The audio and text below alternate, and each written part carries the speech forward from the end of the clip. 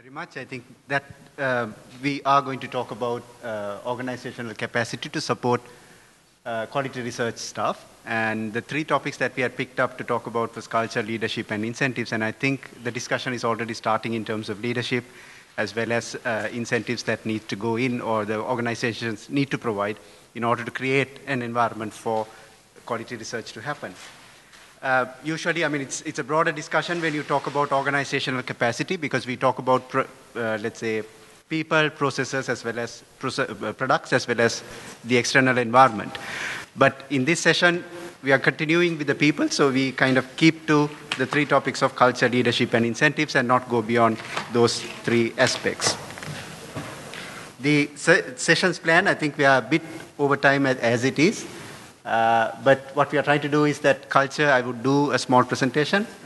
In terms of leadership, it will be Horacio, and in terms of incentives, Jean would come back again. What we would like to see is what has worked in your organizations, what has not worked in your organizations, as well as if there is something that is innovative that had been done in your organizations that can be shared, and so that the others also can replicate them. Okay, my quick introduction to organizational culture. There are very many definitions on organizational culture, but I'm using one of the most simplest one, which is about saying, okay, if there is something that goes wrong or there is something that happens really well, then you always say, okay, this is how we work around here. I mean, that usually comes out in lots of people's statements, either in a defense where things have gone wrong, or when things have worked right in terms of being quite proud of what they have done. They all form on the basis of, let's say, there are various beliefs, there are values, lessons that have been learned over the years, as well as assumptions that go into creating this particular culture that the organizations profess. I mean, organizational culture usually is quite unique.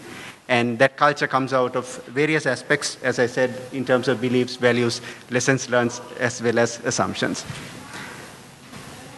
But what we are trying to look at is not organizational values that are kind of stated in public statements. Say, for instance, people state excellence, integrity, respect, communication, and those four aspects were the statements. Those four aspects were in Enron's mission or statement that they put out, saying that this is what they are. But of course, they didn't in any way replicate or bring that statements into their internal culture. So the discussion that we want to lead here is more on the internal culture of the organizations. Just as much as Enron stated that they had excellence, integrity, respect, and communication, they had absolutely no communication with their shareholders. Neither did they respect their investments, so things didn't work out well. So the discussion that we should have is more of the intrinsic values that we have in our organization. Even if you look at certain organization values, they can be complementary as well as contradictory, or let's say that are in conflict. If you look at complementary values, it could be independence and then, of course, a personal achievement. On the other hand, their organizations also could have conflicting values, which are, say, for instance, independence,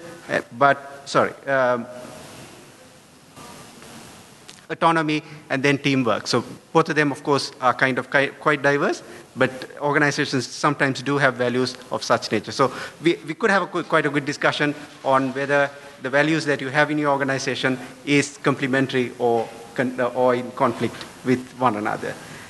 There is also a norm that strong organizational cultures help organizational changes to happen. If the organizational culture is weak, then what usually happens is that changes bring about chaos in the organization.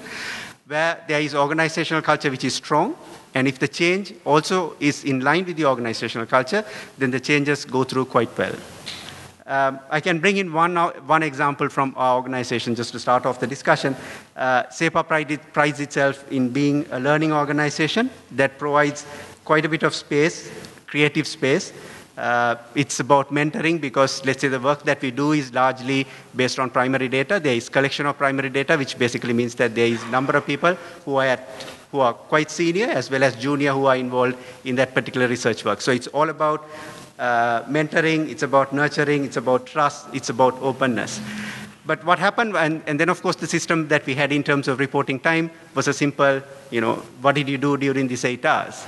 But the management then decided, okay, we want to kind of have a more efficient system. So what they introduced was a system of saying, okay, you have to tell us now every half an hour what did you do, which kind of created a kind of, let's say, argument within the organization, because the organization prided itself on being on trust, on mutual trust within the organization. And is the management then thinking that we are not actually doing our work? And then we are also talking about people being innovative and space to create. And suddenly you have this slot of half an hour. I mean, sometimes your thinking process takes you beyond that half an hour. You might have thought through the whole day and not made any sense.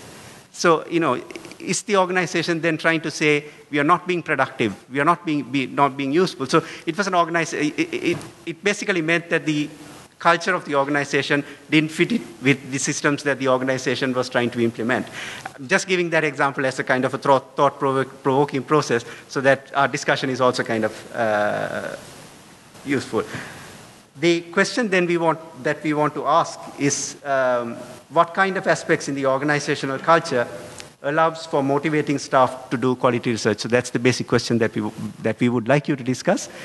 We probably have around 10 minutes because I think we are already over time, so we'll try to limit it to about 10 minutes. Thank you. So the floor is open to you now. And I can talk.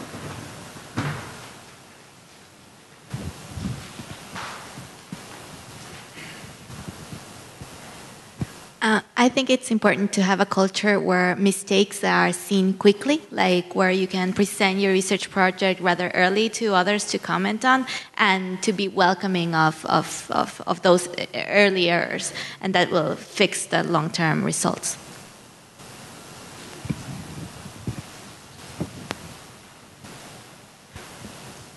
Two things. The one is a culture of collegiality, which I think has a good pedigree in the fields of academic inquiry. And the question for me is, how do we nurture cultures of collegiality in contexts where very often even research processes are structured as production or delivery processes?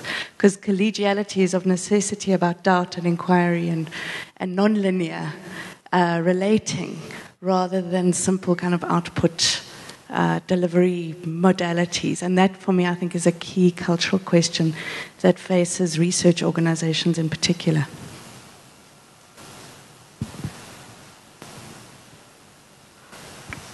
People are motivated.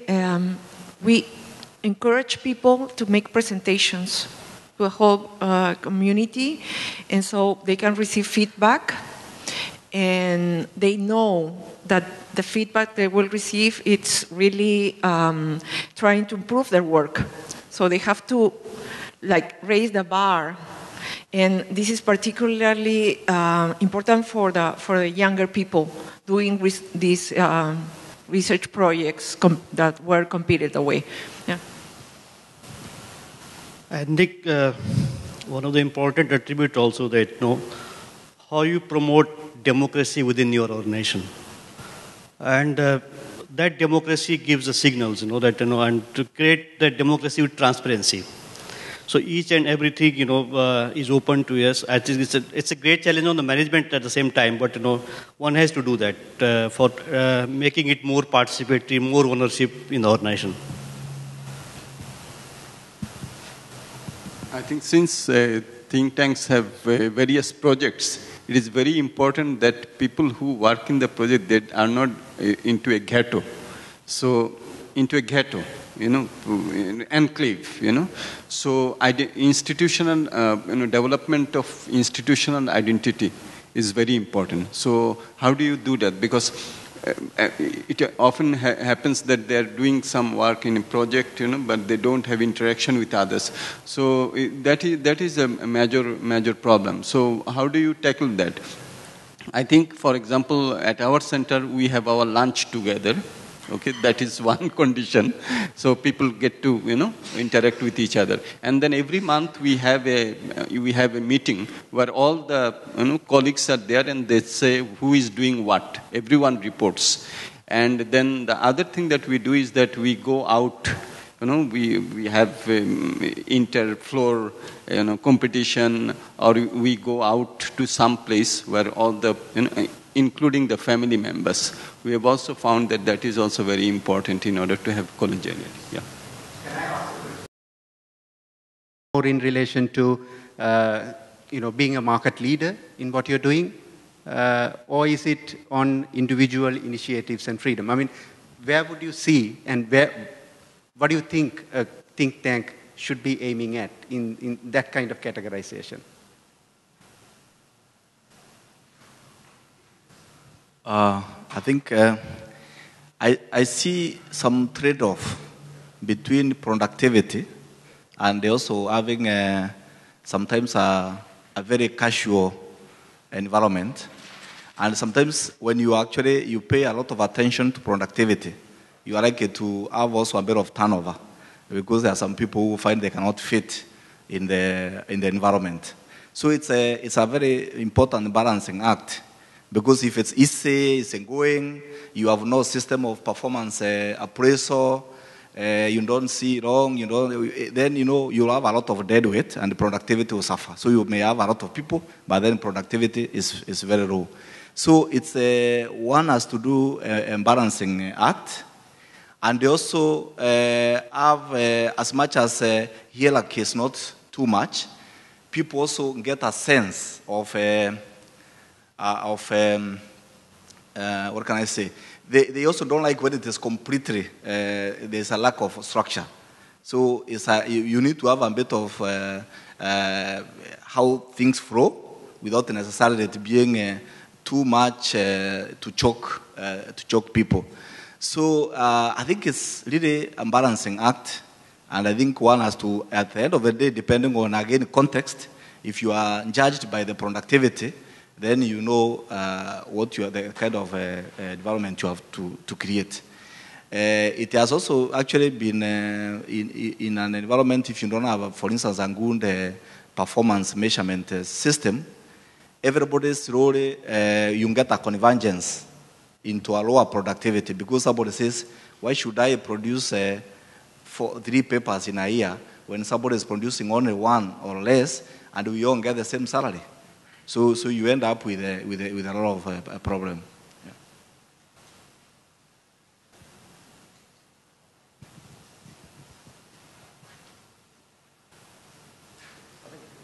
One way of motivating staff is to make them feel important, and participation is one, basically one way of doing that. But it's a balancing act between participation and also outputs. It's always difficult. But especially for young researchers, to feel a part of the process, to be able to contribute in the inputs and also the outputs of identifying research areas, also, how to go about it, is quite important, of also nurturing them. So it's difficult at times, but it pays off, because they have an allegiance to the organization, and also they feel part of the whole system. And what Professor Mustafiz has said, if they work in silos, it's very difficult to get them out of silos. So I think cutting across silos is quite important to make them feel a part of the organization.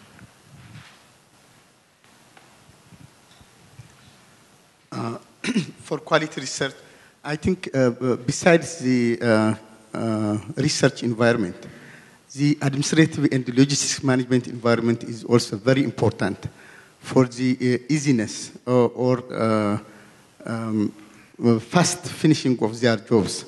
Young researchers are not tolerable of bureaucracy. So we have to be able smoothing and creating conducive environment where they can work and stay long at the office.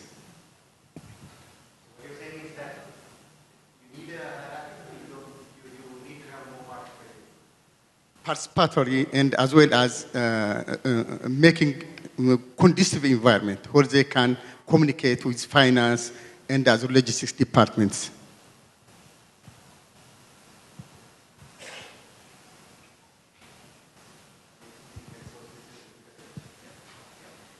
So what I hear, I mean, the sense, as I said, there are 4 different types of organizational culture that people come out with. One is more about participatory. The other one is very hierarchical. The other one is more about, results orientation. We do this in some way. The other one, more individual initiative and freedom. And I see that it's one of the 4 that seem to be coming out much more than having a more hierarchical organization, neither having a results, very strict results orientation, but more about consensus, being participatory, communication, which is probably the more line that most of the think tanks seems to be following then.